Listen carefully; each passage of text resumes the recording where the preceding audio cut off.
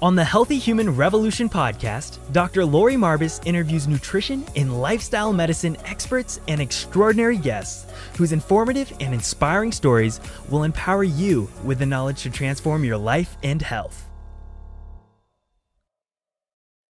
Welcome to the podcast. I'm Dr. Lori Marbas, and I'd like to welcome Gabriel, the plant-based Gabriel Miller. How are you today? I'm doing great. Thanks for having me on, Doctor. Well, thank you for joining. This is fun. Oh my goodness. Your little one is so precious. Oh my goodness. She's adorable. We think we'll keep her. So. Yes, I tell you, having three myself, one named Gabriel, it's such a blessing. So it's fun to see you seeing her eat these healthy foods, which gets us to you and your story of eating healthy foods. What is your journey? What is your story of how you came to a plant-based diet? Yeah, well, I grew up not eating a plant-based diet. I more so the opposite. It was very animal protein heavy. Always grew up always wanting to be a professional football player or be at least a college football player like my dad was. And so that was kind of the path that I was set onto and that I went down even beginning as a youngster in the first, second, third grade, always having that as a goal. And as it would be, I put my mind to it, did a lot of hard work, and ended up getting a full ride scholarship to the University of Nebraska, and became a starter there. I was a high school All-American and one of the top 2 ranked players out of my class, a 5-star player, and everything was going pretty good. Got to Nebraska and ended up winning the starting role as a true freshman, and ended up playing that whole season, having perfect snaps. And ended up going and winning the Gator Bowl. I mean, you see, I got my fantastic. Get the Gator Bowl champion, beat Georgia there, and everything was going really good. I was what I needed to be a long snapper in college, to be a starter, and kind of working my way up to the next level. Weighing around 245 pounds, 6'1", and obviously as a normal person that would be heavy, but that's kind of where I was as an athlete. And unfortunately, suffered a career-ending back injury going into that next season. It was a weight room injury, and ended up getting to the point where my back was so bad that I ended up going into a 6.5-hour back surgery right around my birthday, nonetheless. And so 6.5 hours later, to hopefully put Humpty Dumpty back together again.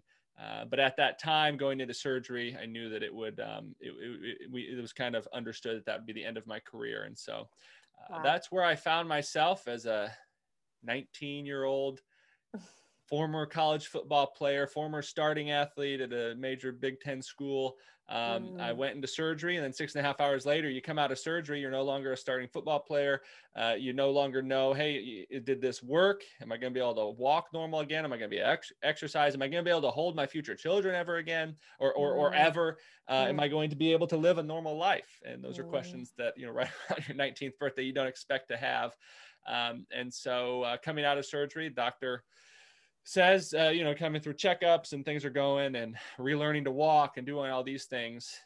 The big thing that was really hammered home was, well, you got to lose the weight now, Gabriel. You can't be 200. And I had actually, after my injury and kind of going through the physical therapy and acupuncture and water therapy and all these different things, trying to do, get to the point where working the back without going under for surgery, I had ballooned up to about 265 pounds, and found myself at the heaviest I'd ever been, and at the lowest physical activity I'd ever been, and at the lowest morale I'd probably ever been, and just definitely a low point certainly in my life. It was definitely not where I planned to be at 19, especially when just a few months earlier I was training and preparing for my next year as a starter in the college football, and thinking that there's a year or two left before you could play professional football. So that's where my journey with health started, and it didn't start off good.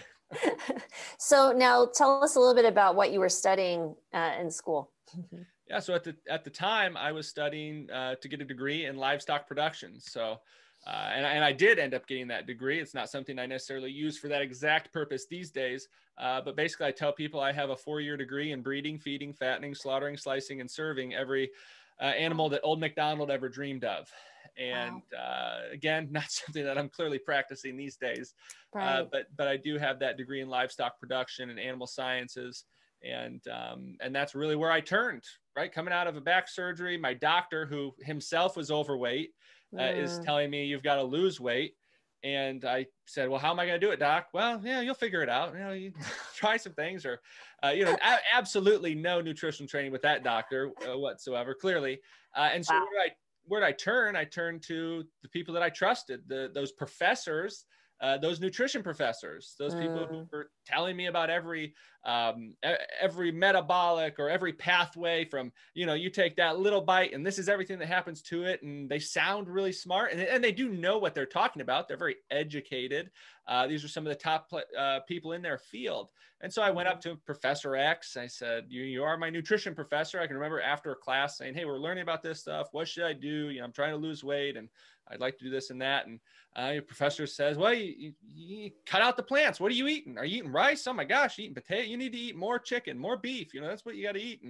And so that led me on to months and months and months of trying the different animal-based fad diets, ketogenic diet, the low carb diet, the JJ Virgin Skinny diet, all these different, what seemed to make sense, especially when my well-learned professor is telling me all these things. And I would try them and maybe lose a few pounds here, but they were very restrictive and they didn't make me feel any better. I was feeling worse. And then a lot of times I would not lose any weight, and then I would kind of go off the rail and then jump back, gain more weight than I had. And that probably sounds very familiar to listeners who've tried to lose weight. And so that kind of led me into this circle of, trying this, trying that, until I got to the point where, most of my family had gotten to. Most of my obese family members were at where it was like, we've tried everything, throw in the towel. It's genetics. It is what it is. You're going to be fat. You're going to be overweight. There's nothing we can do about it. It is what it is. And that's where I'd gotten to. I felt like I'd tried everything. Most people would say, and I'm sure you get this a lot, doctor, is people say, well, I've tried everything. So you don't, I've tried everything. Right. And so I felt that way.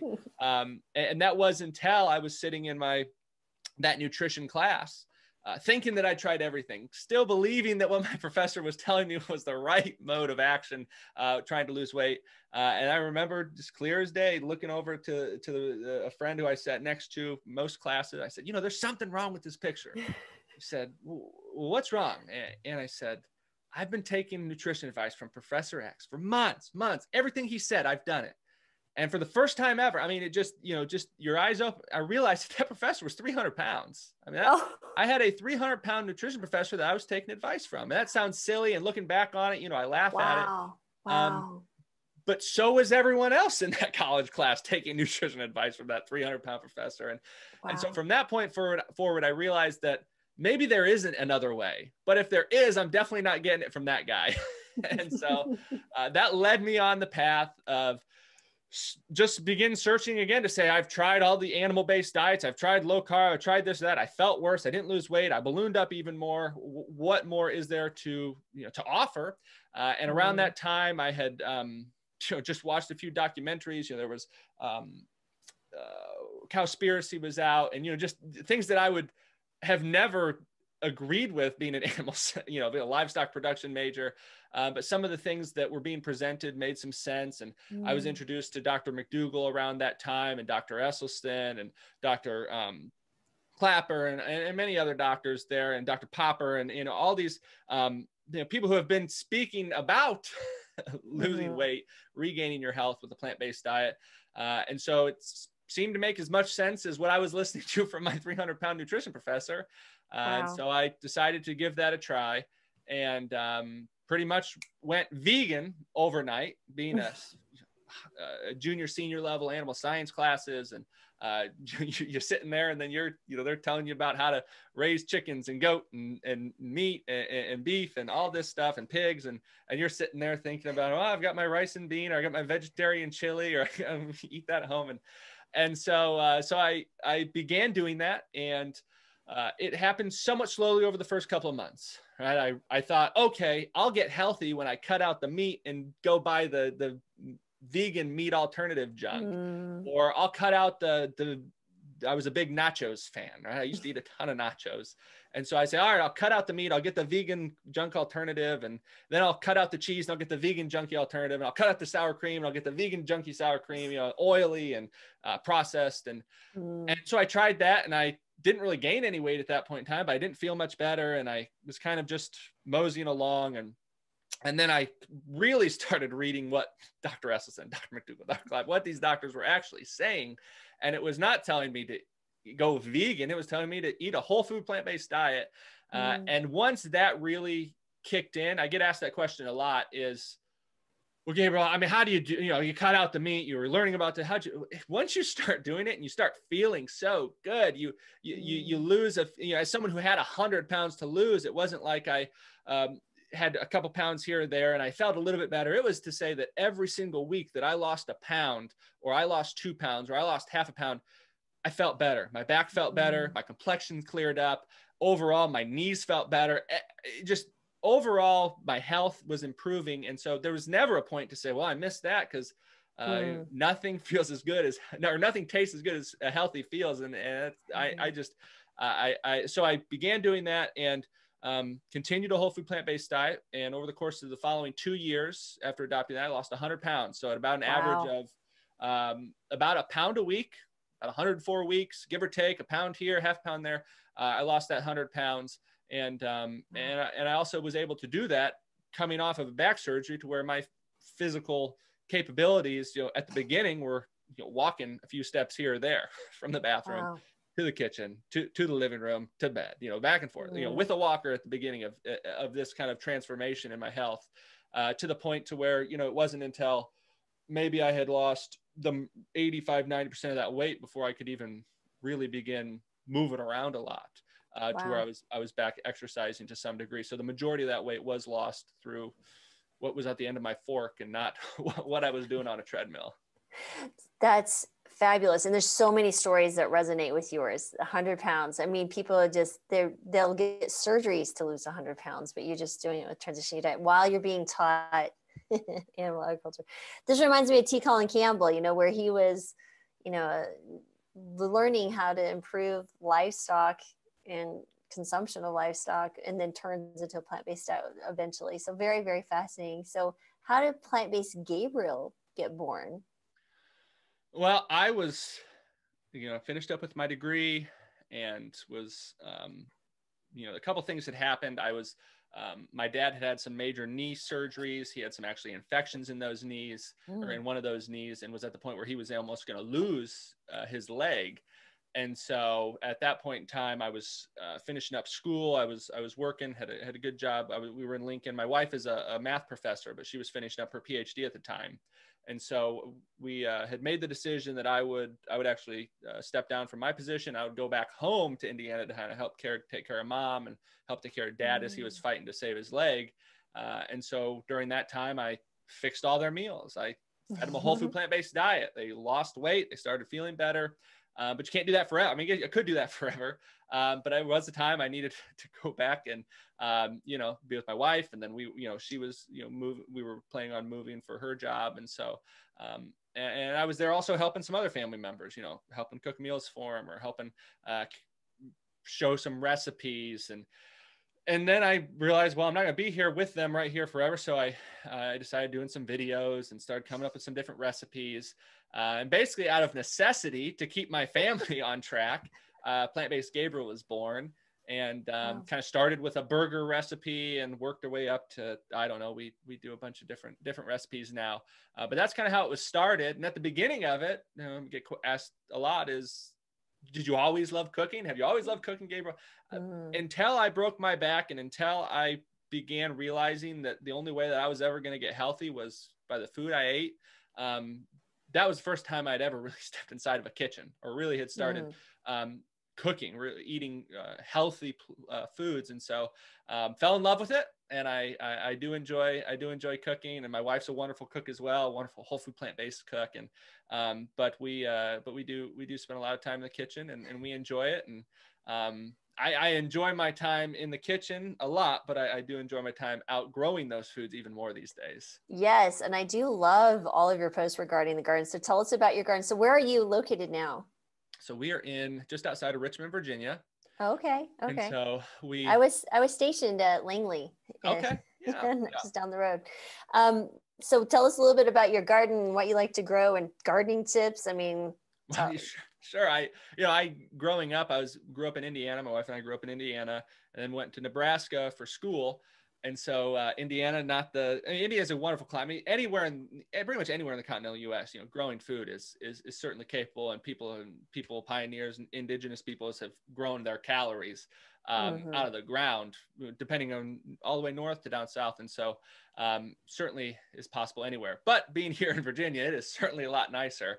We have about 8 to 9 months of solid growing conditions. Oh, wow. Then those other 3 to 4 months are months where we're able to either have plants that have already been growing, and they can just kind of stay in the ground through the winter time. And so we've grown to enjoy that a lot. But my passion has really, I didn't grow up growing vegetables. But once I realized that I could grow food that we were eating, it was kind of game on. And a lot of people trying to move towards growing things like kale or carrots. And I enjoy growing kale and carrots, but I really enjoy growing our staple crops. When I realized that the foods that saved my health, those simple starchy staples, the simple starchy staples, those foods that people in populations have lived off of for thousands of years without being plagued by the chronic diseases that are running rampant in our modern world. Foods like rice, beans, potatoes, oats, corn, quinoa, sweet potatoes. Those foods are also some of the easiest foods to grow. And when I realized that I could grow my family's calories, it was a real game changer. And so nowadays we grow on about half an acre, all people powered. So I'm out there doing it. Bridget's out there either on my back or running around, or my wife's out helping.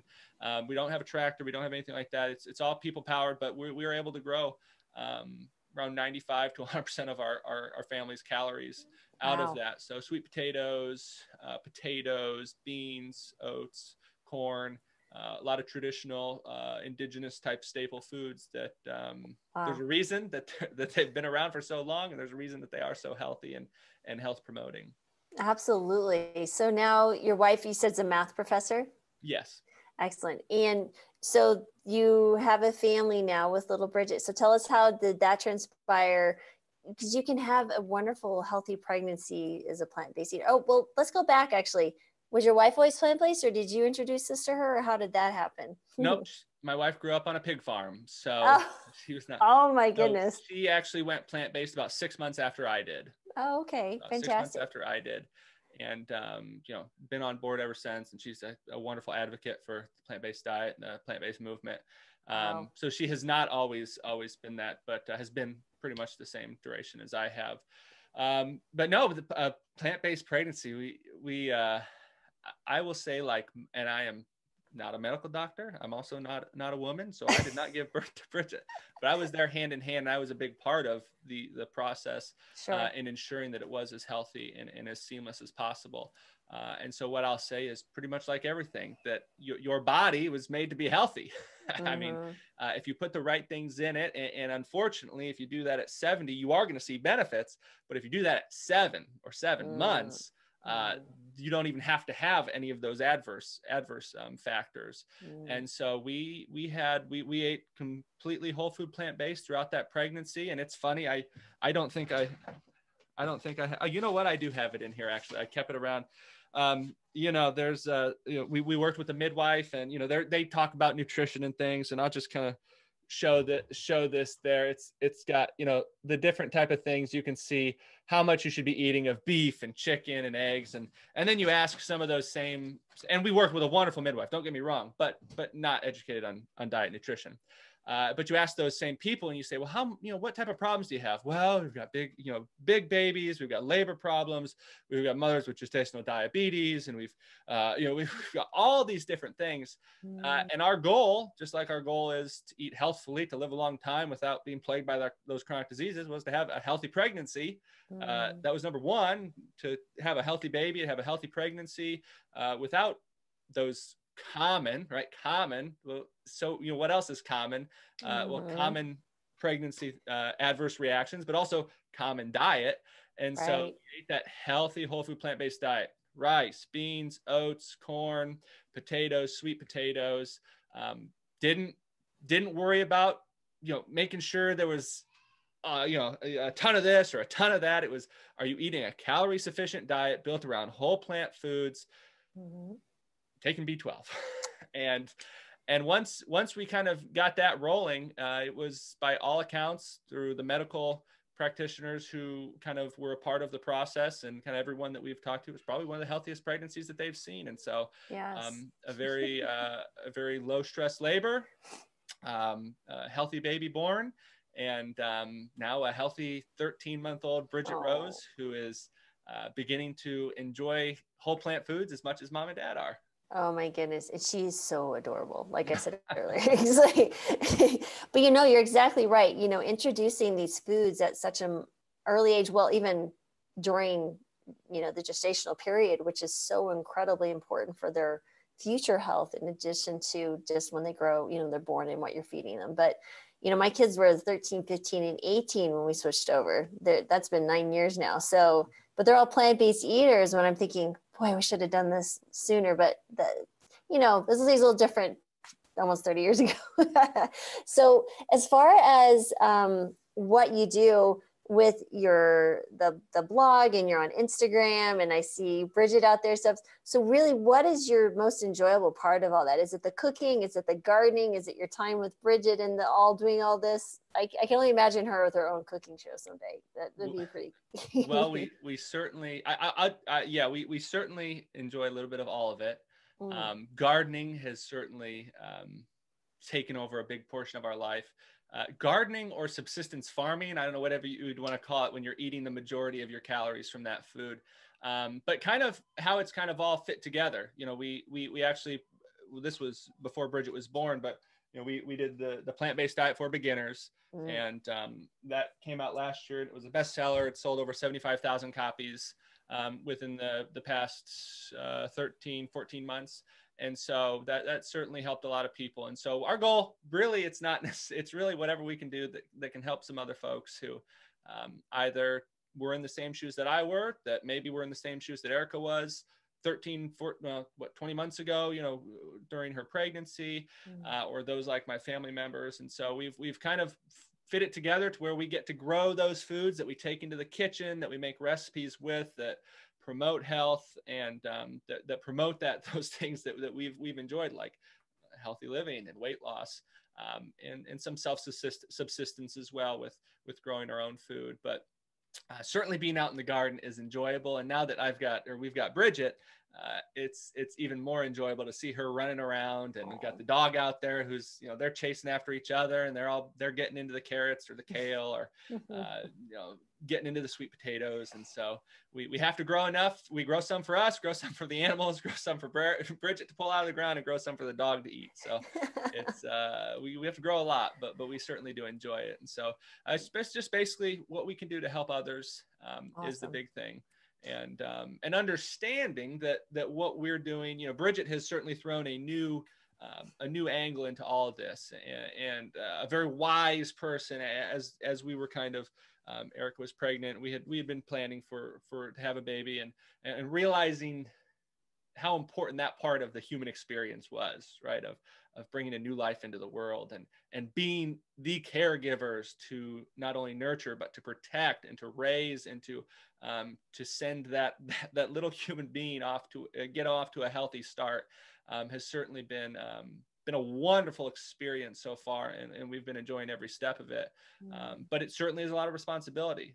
And I always say it's either, whether it's responsibility for Bridget to make sure that we're feeding her the highest quality whole plant foods, that we're putting her on a path to a healthy lifestyle, or maybe that's responsibility for my mother, or maybe that's responsibility for loved ones who are looking up to you to help them adopt a plant-based diet, or to help them, reverse their chronic diseases, to help them stop being plagued and stop digging an early grave because of those food-borne illnesses that are really running so rampant. And so for us with Bridget, and even through pregnancy, it just really hit home. I mean, it really, really hit home was while Erica, my wife, was pregnant, it was to say that it's not like you're just eating. You're growing this future baby, this future human being that's going to be a part of our life forever. And whatever you eat is going to dictate how healthy she is. And that doesn't always go across with even some midwives or some health practitioners in that field. But because, there's some protein in Cheetos, right? Whatever.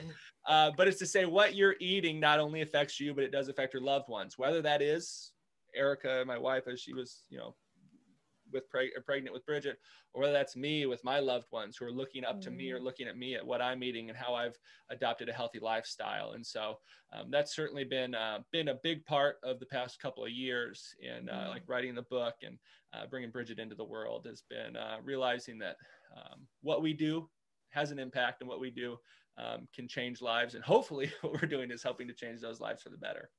Absolutely. There's so many ripple effects. I've been using plant-based eating in my practice for 9 years now. And it's been really phenomenal to see the changes that you can see happen very quickly. But I would say too, when as a female and you're carrying a female baby, their eggs are formed during that pregnancy that they'll have. So you're not only affecting yourself and your infant that you're carrying, but your grandchildren's potentially moving forward. So, yep.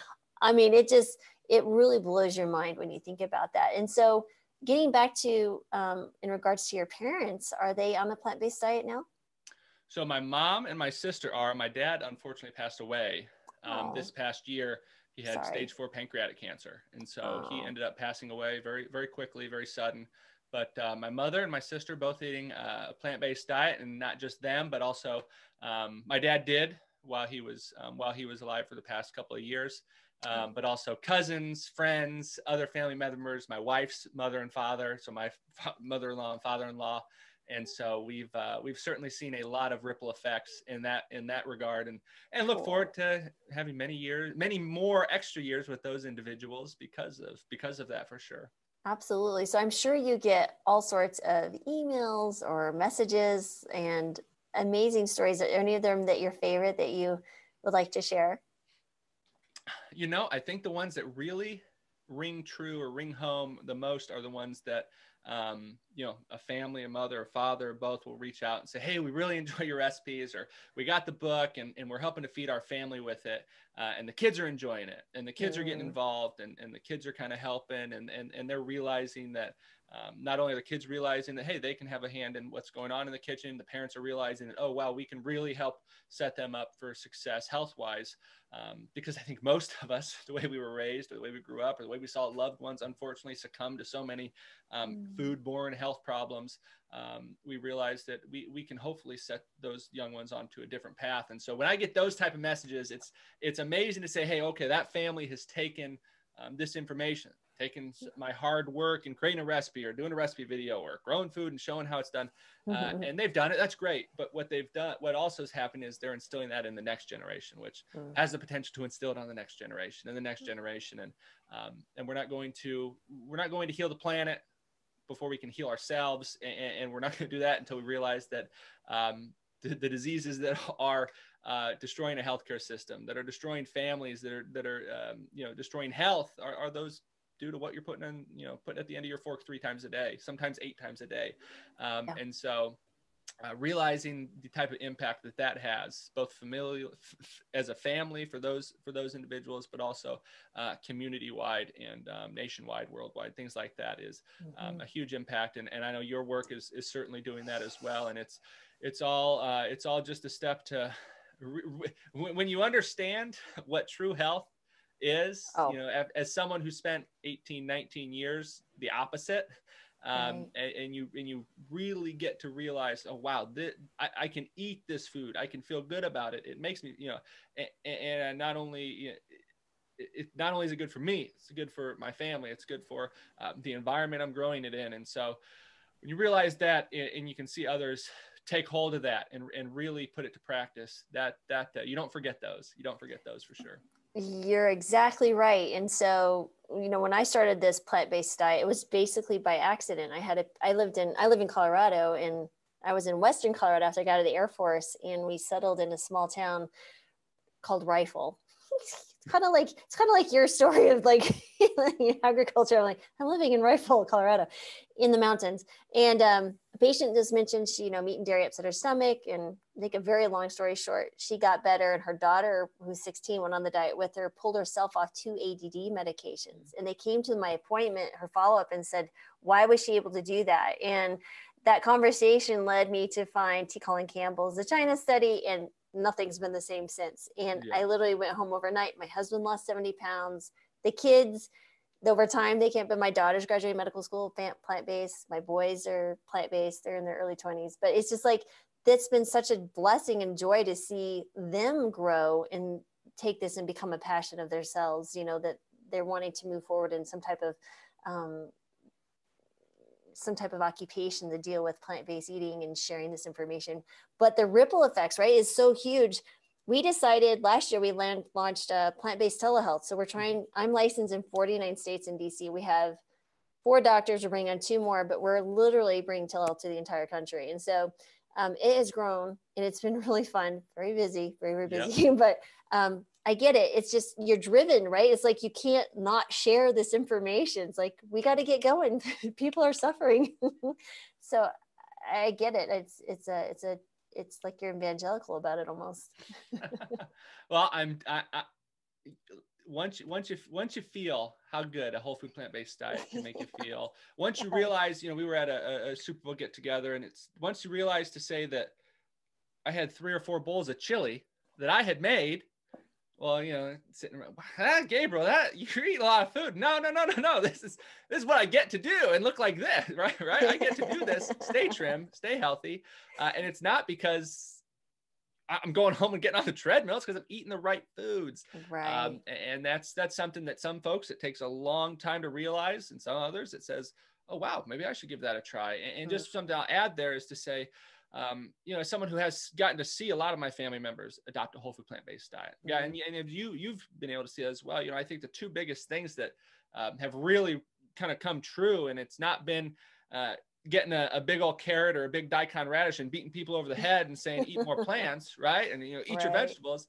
It's been 2 big things. It's been number 1, loving them. So, people that are around you, you got to love them. You got to understand that when you give some advice, or you say, hey, you should try this out, or I give a book away, I say, hey, you should try that book, or look at those recipes. You got love enough to say that there's a good chance they're going to set that down and never look at it until you bring it up in another year or another 10 months, or it might be 5 months, or it might be 5 years, maybe 10 years before they unfortunately either have some sort of chronic health condition that gets them to the breaking point of saying, hey, Gabriel, what were you talking about back then? Because I need something to change. Or hopefully it just takes them to the point, say, hey, well, that makes sense. I'd like to adopt that healthy diet, which goes to part number 2 of that is, you got to lead by example. I see a lot of, not necessarily, some health practitioners, but also those who do recipes, or those who, do talks and kind of make the circuits, is to say they can talk a big game, but they don't either look the part, they're not living the part, they're not eating the part. And that's eating a healthy whole food plant-based diet. That's not necessarily expecting to see results tomorrow, but understanding that if you're doing that long term, you should be seeing those health changes in the way of the betterment of your health. And so for me, it's been, loving those people who maybe not eating this way, who need to have something change in their life. But beyond that, also leading by example, because I can tell someone what to eat and how to live and how to grow your own vegetables and do this or that. But if I'm not eating that, or if I'm not cooking in this way, I'm not actually, at a healthy body weight, being able to live a healthy life, then what I say doesn't really matter. It's what I'm doing. And so when you do lead by example, and you do love those individuals, because you can't expect to really help change someone unless you really have some input there in their life, and which makes it hard, because those are the same people that frustrate you. But I have been able to see that change in dozens of loved ones, and thousands of others who necessarily aren't in the close family circle, but are in the internet world circle. And so those 2 things have certainly been big, and I'm certainly very gung-ho about it, but without those 2 big parts of it, all the talk, all the writing, all the speaking doesn't matter. It's really walking the walk and actually having that compassion for those individuals that were where I was at 10 years ago, where and so realizing that has been big. No, I think you're exactly right. Compassion is huge. And this is how you lead by example with your kids, because they're watching. They'll follow you watching what you do much more than listening. That I'll tell you that right now. So, but you're exactly right. And it's such a blessing to be a part of those journeys and to understand, but you do have to lead by example. I just turned 50 in last year, and, I feel like I'm still in my 20s. I know I'm 50, but my brain and my body like, no, we can still do what we want. I'm like, yes, we can. So, training for my first 50K race, 31 miles before I'm 51. So, Awesome. You can do some really cool things. My husband did his first Ironman at 49. The kids, even when you're younger, I mean, my middle one, Jonathan, he can do 600 pull-ups in 1 hour. Wow. Who does that? That's plants, my friends. Plants. So, it just goes on and on and on. And there's so many incredible athletes, and it's just incredible to see even people who are 80 reversing diabetes that they've had for decades. And it's just, there's just so many stories. I have one patient that's actually interviewed on here. She'll be being posted soon. She's lost almost 300 pounds. Wow. And to be with someone in that circumstance where they started at over 500 pounds and you see them lose 50 pounds in like 6 weeks, and they can now buckle their seatbelt and cry, it just brings home the message that this is such an urgent message too. Yep. So it's hard not to be overly excited, but I get really passionate about when I'm talking to patients, and I call it veggie crack. I was like, listen, you eat your vegetables, you get better. I feel good. I get a little dopamine hit. It's my veggie crack. So let's keep this going. Perfect. Yeah, absolutely. So let's get back to you in the kitchen. So what are some of your favorite recipes? What are some of Bridget's favorite recipes? Help us get started in the kitchen. Okay. So my favorite recipes in the kitchen are not complicated, and I'll give you some more like recipe style things, but I think for the listeners to really get the overarching, the big picture with a healthy whole food plant-based diet, it's not to have a list of the 1,000 things they need to go to the health food store to pick up, and the 45 list, or the 45 direction recipes that are going to take 4 hours, and how to do this. I think the big overarching thing, and I have it in the book, and I told my publisher, I said, I'm not going to work with you unless we put this in here, and we did. And I tell folks that it's really the price of the admission. If you got this, it's worth it. And so the simple starchy staples, show you them there, how to cook the basics. And so if I'm talking to someone, or someone asks, well, what are the best recipes? Well, the best recipe is learning how to cook rice. It's learning how to cook a big pot of rice, a big pot of black beans, and bake 10 pounds of sweet potatoes, or 5 pounds of Irish potatoes and 5 pounds of sweet potatoes. It's learning how to cook a butternut squash. It's looking how to cook those things. Cooking your favorite simple starchy staples, or those staple foods that you're going to be building your diet off of, those foods that you're going to eat the most of your calories from. They're going to be taking up the majority of your plate. And so when I talk to folks, a lot of my recipes are built around those for a reason. A lot of the recipes you find either on my website or in the book, or I put them on YouTube or whatnot, will say 4 cups of cooked brown rice. It's not saying 4 cups of dry rice or 4 cups of, it'll say 3 cups of cooked black beans. Mm-hmm. And that's because I think it's so important to have cooked, ready to go starchy staples in the refrigerator, either in the refrigerator or in the pantry, that you can heat with whatever apparatus you have, some quicker, some than others, but within 10 to 15 minutes, have a cooked, ready to go meal. And so if that means having 5 pounds of baked sweet potatoes that you've baked, you pulled out of the oven, you've let them cool, and then you put them in some sort of airtight container in the refrigerator, so that when you are just hankering for something to eat, you can pull out baked potato or 2, you can pop them either in your toaster oven, in a microwave, throw them in the oven, do whatever you need to do, warm them up, slide them open, put some broccoli, you've got, whatever, some vegetable on there, put some salsa on it, you've got a meal, right? Mm-hmm. You've got something very simple there. Have a salad next to it, but you're going to be eating the majority of those calories from that potato. And that's what you're going to be living off of. Same thing with things like rice and beans. Probably 6 days a week, we will have rice and beans in some sort of fashion, whether for lunch or for dinner. We'll have season, mixed with some nutritional yeast or some chili powder and some cumin, and have some sort of chili beans over rice or over a potato or sweet potatoes. And so I just want to really bring that home, that I can do recipes for anything.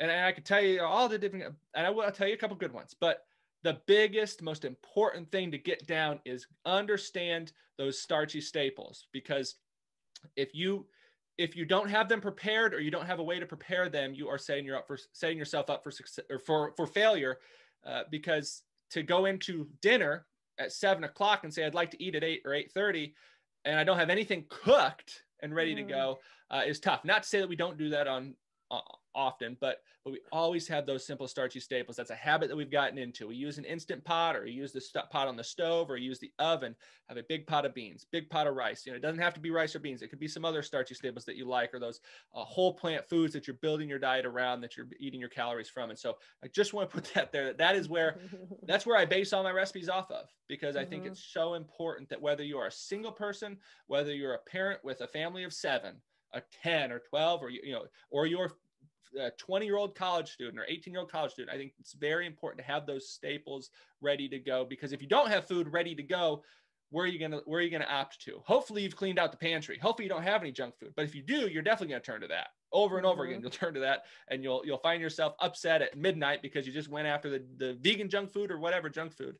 So don't have that in the house. But even if you don't have that in the house, but you don't have those foods ready, and you're going home from work, or you're traveling here or there, you'll see some big flashing lights, or you'll stop at the big box store. You'll do this or that, and you're not going to make good decisions, as good of decision as you would make if you had a big pot of black beans, or you had some rice made at home, or you had baked potatoes or baked sweet potatoes cooked, cooled, and ready to go in the refrigerator. So I'll just start that with there. But some of my favorite recipes for breakfast, we build most of our recipes around oats. We love oats. We buy organic oats. We have rolled oats, steel cut oats, whole oat berries. They're also something that's pretty easy to, not so hard to grow on even a smaller scale, and you can grow quite a bit of them. But oats, so we really do enjoy breakfast bakes. So it's oats mixed with oat flour. I just grind oat flour. You can buy oat flour. You can use a gluten-free flour. You can use the whole wheat flour, mixed with some ripe bananas, apple cider vinegar, baking soda, and cup and either a plant-based milk or some water, and we make a bake out of that, and it turns into like a thin banana bread bake that's ready to go in 25-30 minutes. And so that's a wonderful breakfast recipe. We also do enjoy steel cut oats in the plantbasedgabriel.com. I've got a lot of different steel cut oat recipes on there. Lunchtime, dinner time, like I said, we really rely on those cooked rice and beans or potatoes. And so bean burgers, I've got a 3-2-1 bean burger recipe, and it's very simple. You can add whatever spices you want to it, you make it however you like. I make it in a bunch of different ways, but you've got 3 cups of cooked black beans, or white beans, or red beans, or pinto beans, or lima beans, or fava beans. Cooked beans, does not matter. A lot of folks ask, well, what type of beans? Just use black beans. You're fine there if you use those. Cooked, drained, ready to go. 3 cups cooked black beans, 2 cups of cooked rice, brown rice. If you have white rice, just cooked rice, 2 cups of cooked rice, and 1 cup of oats. It could be rolled oats. It could be quick cooking oats. Don't use steel cut oats, but rolled oats or quick cooking oats. So 3-2-1, that's where your base is. And then a 4th cup of some sort of liquid or sauce. That could be a ketchup. That could be a barbecue sauce. That could be water. That could be vegetable broth. That could be a lot of different options.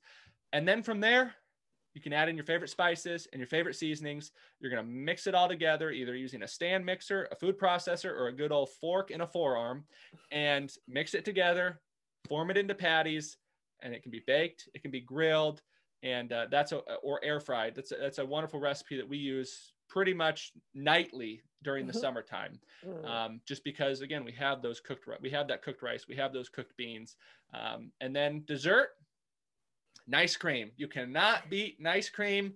Don't let anybody tell you that you can't beat it, because you can't beat nice cream. 3 frozen bananas, a 4th cup of plant-based milk or water, and some cacao powder or some peanut powder, or just some cinnamon or some extra fruit in there. We just like it nice and simple. Just some cacao, a chocolate nice cream.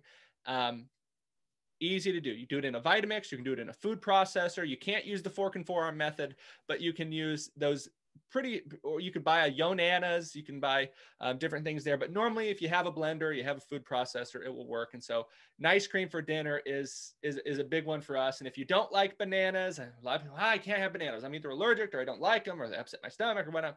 Well, you can use any frozen fruit pretty much. And you can also use cooked, cooled, frozen sweet potatoes. And that's another favorite of ours, is a frozen sweet potato and ice cream. And so those are just some ones. Hopefully you can see that we really do build our diet, and we hope to help others build their diet around those starchy staples, around those staple foods that you can buy cheaply. You can buy organically, you can buy in bulk, you can save money on, and that you can batch cook to where you can cook a pot of beans for the week. Cook an instant pot full of beans for the week, set it in you let it cool, set it in the fridge. You don't have to worry about it again. Same thing with rice, same thing with potatoes, same thing with beans. Oats normally are pretty simple to cook or to reheat or whatnot. And so we don't have oats cooked and ready to go for the week, but you certainly could do that with steel cut oats. But that's how we build a lot of our diet, and a lot of our recipes are off of those starchy staples, because of just how important it is to say that it's always nice to be able to pull a recipe book out, or to go to a website and say, well, I want to do this or I want to do that. But when the rubber meets the road and you're hungry, the kids are hungry, you just got home from work, or, you're just, everything's going on, having some rice, some beans, some salsa, some seasoning, a salad or whatnot, some frozen vegetables that you heat up, or some fresh vegetables, can be done very simply, very quickly, and most importantly, very healthfully. And also on top of that, it's something that's attainable for everyone. Anyone can do that. Anyone can do that with a microwave, a stove top, with an instant pot, with an air fryer, any sort of apparatus that you have, you can pretty much eat a healthy diet. Well, that was phenomenal. Let me just say this. That guy's right there. I could take that segment and just play it in front of every patient. That would be done. Like, my work is done. Just go follow Plant-Based Gabriel. Check out his book for sure. But, it's true. Even the young ones who live, my son, he's 22. Those are his two buddies. They've been buddies since like middle school, all in college.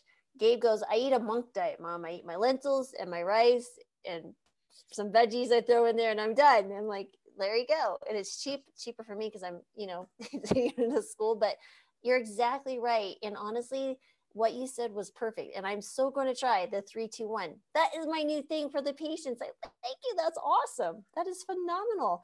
So what does Miss Bridget like?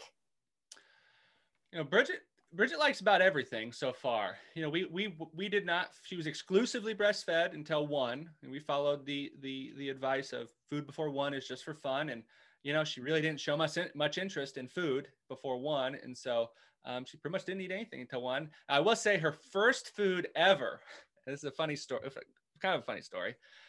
We grow our own food, all of our own food here. But we also live in a wonderful climate where there's wild fruit, mushroom foraging, different things like that. But pawpaw is a native fruit. It's North America's only native tropical fruit. It grows all the way from east shoreline of Georgia all the way up to Canada. And so it's an eastern United States fruit, and they do grow it actually in the Northwest now, but it's wonderful. It's got about a 2 to 3 week season. We go out, we scout the pawpaw patch in our local areas. Bridget and I did this year. It was fun to do that this summer and fall. And when pawpaw season goes, we're out there harvesting 50 pounds, freezing it, dehydrating it, doing different things like that. And we were out there, and it was just me and Bridget. The season had just started. There was a couple ripe fruit, and I was like, all right, Bridget, I'm eating it. And she showed some interest in it. I said, okay. And, I had a little bite. I pulled some of this, I gave her a little bite, and I didn't think anything of it. She had some bites and we ate it. And then the next morning, my wife, Erica, she's like, did you guys go pawpaw hunting? I go, yeah. Why do you say so? And she's like, oh, well, you must have dropped a seed down her diaper because there was a seed there. I go, I don't think I dropped a seed down her diaper. She was pretty well dressed. And so Bridget somehow got one of these seeds it's a pretty big seed, And it made its way through her for about 12 and 15 hours. So Bridget's first ever food, honest to God, was wild foraged tropical pawpaw fruit in a pawpaw patch. And so pretty special day. It was pretty neat. That's I mean, awesome. it passed through. We were all good there. So she started out with the most basic she's got a long way to go to beat that, first No, food, I pawpaw. don't think anyone's ever going to beat that. That's a great story. But right when you said your wife goes, did you go by? I'm like, oh, I know where this is. I know where this is ending. Yeah. These little ones are so funny. But yeah, when you start them on their whole foods, I'll never forget my daughter. And this is, 27 years ago. And you gave her those foods. She just goes, I just will never forget that for my life. I was like, be my deathbed memory. It's like, And so now she likes bananas and sweet potatoes. It's nice with the sweet potatoes. It's something that we grow a lot of. And so I bake sweet potatoes every couple of days because she'll eat them, or we always are eating sweet potatoes. So she likes sweet potatoes, Irish potatoes. She's kind of gotten into some beans. We haven't like thrown a big bean burger at her or anything, but she's had some beans and rice. She's enjoying some rice and some noodles, and basically to the point that, it is really nice now because, and I guess people who don't eat a whole food plant-based diet don't think like this, but we think, well, we're eating all this healthy food to be healthy long-term. So we don't really have to worry, barring choking hazard, whatnot, but barring things like that, we don't really have to worry about what we're giving her because, if it's spicy, she's going to tell us and not like it, but she has really liked spicy food so far, and she's enjoyed it. And so it's been nice where we can just kind of say, oh, try some of this or try some of that. And so she's really enjoyed, she's starting to kind of eat our fare food as well, or the fare that we're eating. And so, but definitely bananas, sweet potatoes, some oats. She does like some cooked oatmeal as well. So she's not on any schedule other than whenever about 4 or 5 hours, she's normally calling for mom. So she's still breastfeeding. And so she's kind of auxiliary or supplementally eating whole plant foods still at the moment. But we're enjoying it. And it's been, I'll tell you this, Dottie, it's been really nice. A lot of people will, and I'm blessed to be able to kind of work from home and work on the farm and kind of be there with Bridget most of the day, and Erica similarly. But it has been nice to kind of bring this new life in the world, and everyone's like, oh, well, why are you worried about this? Are you worried about that? You're worried about that? And we've kind of had this, built around diet, kind of had this center of to say, no, we're not really too worried about that. As long as we're present, and as long as we're eating the right things, and as long as we're, building her up emotionally and being supportive through those different facets, to say, I think what comes tomorrow or what comes in the month or so, I think we're planning and we're preparing for it to be healthful, and we're planning for a healthy childhood. We're planning for health. That's the big key word, health. We're planning for that. We're not planning for the opposite of it. And so it has been very nice to kind of be in that state of mind to say, we'll post a video or post a recipe or we'll post a picture of us, and we'll say, oh, are you worried about this? Or you got to check this out. Or you got to do that and that. And everybody's very, very well intentioned. But when you look into it, say, oh, okay, we'll look into it. And then it'll be like, oh, well, that's a bit of an overreaction. She's 6 months old. That's something that she may need to be doing when she's 3 years old, or, something like that. So it's been nice. And so we do have the approach to say, we're expecting health. We are preparing for it, and we're acting upon it as well through the way that we're eating and through the way that we're operating day to day. So that has been it's been very enjoyable. Yeah, it's called conscious mindful parenting, which is exactly what you need to be doing. And you take what advice you feel fits and you let the rest go. Oh, it gets better. And then yes, I know. I totally understand. But it's funny. My husband is Filipino. And so his family, when I was pregnant with Emily, they're like, you can't put your hands above your head. You're going to strangle the baby with the umbilical. I was like, I'm pretty sure it'll be okay. Those are you get all sorts of stuff. But I totally get that for sure. Oh my goodness gracious. Yes, absolutely. So, oh goodness. Well, this is fabulous. How can someone, first of all, get your book, and where should they connect with you?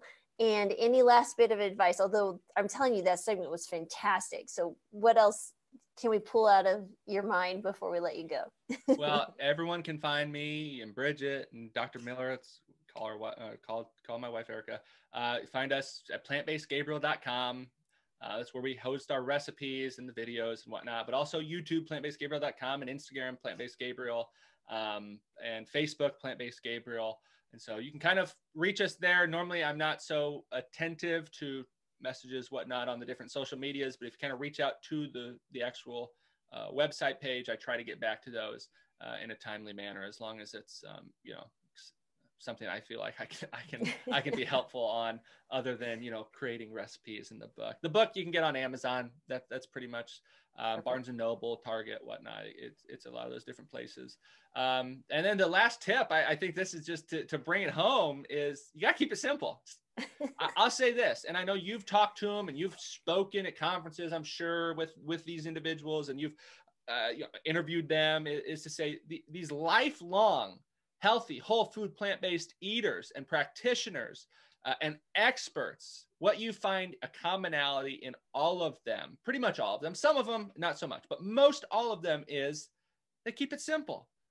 They're not losing sleep at night because they didn't get this or they didn't get that. They say, I ate a simple whole food plant-based diet.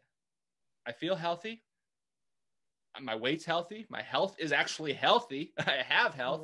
And they keep it simple. Oats for breakfast, beans and rice for lunch, a sweet potato, a baked potato dish for dinner. Very simple. They find foods that they enjoy. They stick to them. They find those staple foods that they enjoy. They stick to them, and they keep it simple. I find so many individuals, rightfully so, not rightfully so, but understandably so, because they've been indoctrinated by the overcomplicated diet, specific food phobias that has just saturated the world around us, to say, well, I've got to eat this, or I should eat this, or I can't eat this. Are you worried, Gabriel, that you're eating too much of this or that? A whole food plant-based diet built around the simple starchy staples like rice, beans, potatoes, oats, corn, quinoa, and sweet potatoes, with the addition of fruits and vegetables. If I do that every day, I know I'm setting myself, my daughter, my wife, my family, my future family, my grandchildren, I know I'm setting that up for success. And so keep it simple. Don't overcomplicate it. I did a video not too long ago about how, kind of the process of me losing. I spoke pretty much the same thing we talked about today, of losing 100 pounds, to say, I really just talked about keep it simple, keep it simple. And I did get a good response from people who said that I needed to hear that. I needed to hear to keep it simple. I've been trying to meet a checklist, or I've been trying to do this or that. And there's merit to a lot of things, but overall, if you can keep it simple, you're going to be all right. It's always great to try new things. It's always great to try a new recipe, or to try, something here, but you always have that home base, or that center base, to say whole food, plant-based diet, keep it simple. And just and understand that you can expect your health to improve. If you're eating a healthy whole food plant-based diet, keeping it simple, you can expect health. You can expect long-term health. You can expect not to be plagued by those chronic diseases. Whereas before, many others like myself expected to deteriorate as I got older. Expected to just be plagued by obesity, plagued by that. But it's amazing when we keep it simple, we eat the right things, those simple things, it seems to work out pretty good. And I know you've seen that in your practice as well. Oh, for certain. And honestly, I have more than a few patients, because now all of my patients are plant-based eaters. They come to me wanting me to tell them about plant-based. And you have to be careful with certain things like diabetics and Crohn's disease. As you were moving into a plant-based diet, there's lots of things, but honestly, it goes back to keeping it simple. It's so very important, but they get confused. They're like, well, Dr. McDougall says this, and Dr. Esselson says this, and Dr. Greger says this, Dr. Furman says this. All these doctors are telling me, I don't know what to do. I'm trying to do everything. I'm like, you need to stop right there. We're just going to focus on what you need. Simple stuff, easy to go. Batch cooking, just like you said, very important. So if I could do this and being a full-time mom, working a full-time job as a doctor, you can do this. I promise you could do it well with boys that eat a lot of food. Let me tell you. But I tell you, your story is inspirational. I love your energy. I love everything you're saying. I think you're right on. And we so appreciate you taking the time to share that amazing message with us today. Well, I really appreciate you having me on. And thanks to all the listeners. And you guys all have a wonderful rest of your day and nights and year. And keep it simple and keep it whole food plant-based. Thanks for watching, and I hope you enjoyed that video. Before you go though, please hit the subscribe button and the alert button so you will be notified whenever we upload any new videos. On Monday, we upload the Healthy Human Revolution podcast. Now, if you'd rather listen to the podcast, you can find it on all the major platforms such as iTunes, Google Play, SoundCloud, and even Spotify. On Tuesdays, we upload the Doctor's In. This is where I answer your questions. Thinking of that, could you please comment below any questions you might have about health or wellness or any topics that you would like me to cover? Now, if you're looking for more resources on how to start a plant-based diet, sustain a plant-based diet, exercise, recipes, anything regarding wellness, we've got you covered. Check out healthyhumanrevolution.com. And again, thanks for watching.